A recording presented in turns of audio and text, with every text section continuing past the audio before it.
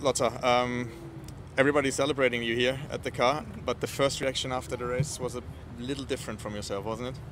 Well, let's say I was a little bit disappointed because it wasn't so obvious that I was third or second, or for sure I wanted to win, but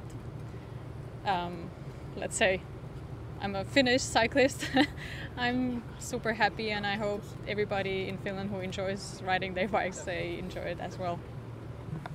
At the end, you can really be happy because it's 2 medals in one World Championship week. Actually, that's pretty big result. Yeah, definitely, and I had also a pretty good time trial a few days ago, and yeah, I can't even imagine it, like what I just did. Can you tell me about the race itself? It looked like with 7, 8, 9, 10 kilometers to go, you were already very far up the front, sitting on the second, third wheel all the time. Was that planned? Was that perfect, or was it maybe a little too much work there and at this moment for the sprint? I just wanted to make sure that I'm in the front and that I have a good position. I was a long time in Anna van der Breggen's wheel, and I was just waiting that there's girls passing, and yeah, then they did, but it didn't feel like it was too much.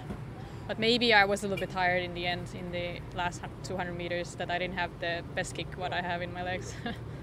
Still, it was a good sprint, and you found a good position for the sprint as well. How hard was it to fight for the wheel of the biggest favorite that could be on this day? Well, it was really hard.